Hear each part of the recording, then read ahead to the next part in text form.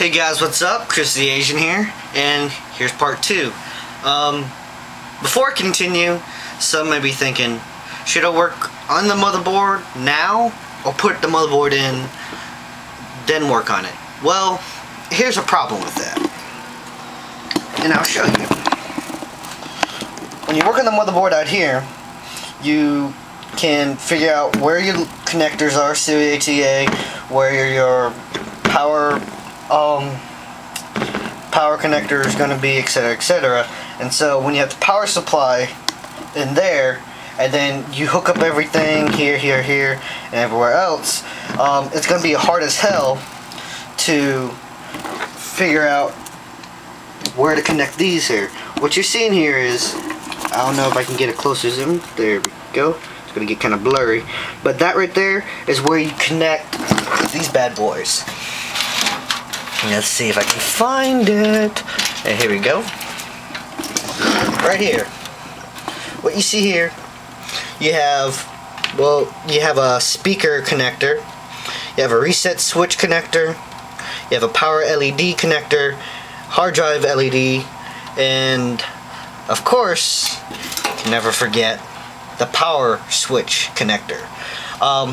Every motherboard varies from every other motherboard, so if you can figure out, basically you gotta look right here on the motherboard. There's a little thing it'll show power LED, IDE LED, which is the hard drive LED, power switch where that goes, and reset switch and speakers where that goes. That's going to be your most difficult thing right there, is to figure out which one to put, what goes where. Even though these are colored, like one thing's colored green but it goes on a color red, as long as it says, if the power switch says it goes for that one and it's bright yellow, put it there. That'd be the most difficult part of putting your computer together, is that. Anyways, on with this. Well, we're going to start with the simplest thing first, installing RAM. Your RAM can only go in one way. Don't force it if it's not going in. As you can tell here, there's a little notch. There's less pins over here and there's more pins over here. If you look on your RAM connector right here, the RAM slot, you see there's a long slit right here and a short slit right here. What you do is you just stick your RAM in there. Short end's usually on the bottom. Apply pressure both at the top and bottom. You hear these two click, and that's that.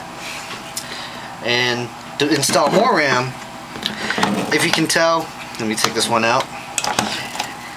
In order to run dual channel RAM, you gotta put them in the same color slot. So you put one in the blue here, you put one in the blue here. Don't put them side by side, unless they're side by side and they're the same color, then do that. But when running dual channel RAM, just stick one in the blue, apply pressure till you hear click, and connect this, apply pressure, click click, that's that. Yeah, ground yourself. Remember that, always ground yourself. Now, I'm working on the CPU. Let's see, I'm going to go ahead and take this out and be very careful with that. It's going to look like that. Everything's going to be locked down. So what you got to do is lift this up, and on the corner there's a little gold notch, and right here on the CPU slot there's a little area, a notch notification. So this can only go in one way. So you just put that in very carefully, lock the arm down, that's that. And like I said, look for that notch and make sure it's lined up. Every motherboard's kind of different, every CPU socket's different too. So there should be some kind of indicator where and how to put the processor in. I cannot stress this enough. If you manage to bend these pins on an AMD processor, get like a mechanical pencil or get like a credit card to straighten them out as much as you can. Be very careful because it's made out of gold and it's very delicate, so you gotta treat it like it's a woman, I guess you can say. Anyways, what's next to do? Well, right now would be a good time to install your heatsink. And when installing this, give me 1 second. When installing your heatsink, Get some rubbing alcohol, put it on the cloth, you know, wipe this down, you know, bottom of the heatsink, get a little bit of alcohol, wipe it down, and get a dry side, wipe it down, get the dry side, wipe it down too, clear all the old compound if it has any. If it's brand new, you're good to go.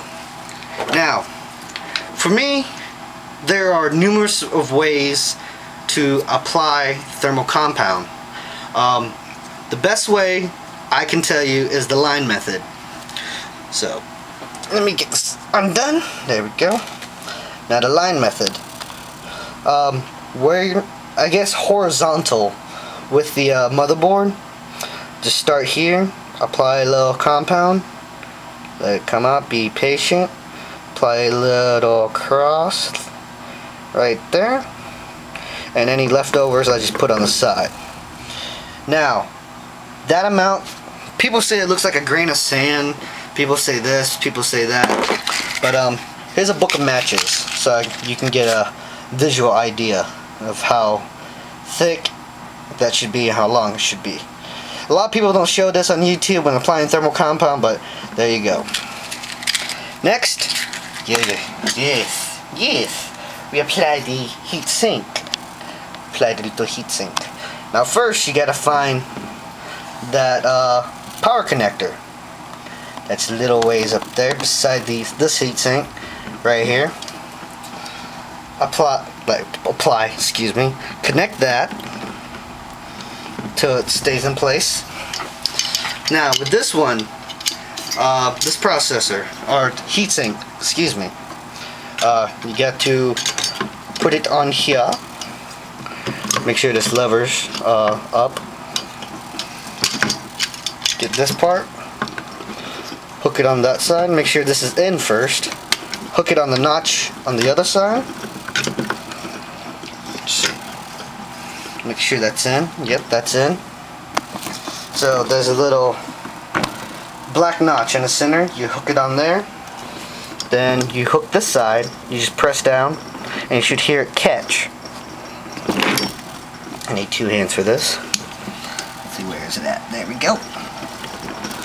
Apply it down, and you hear it click. Then with this one, you just pull the lever down, and it stays in place. Let's see. And let me see. Didn't catch all the way. There. Click. That catches.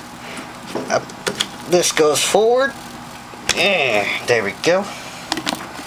And there you have it. The heatsink is on the motherboard. I'm so sick and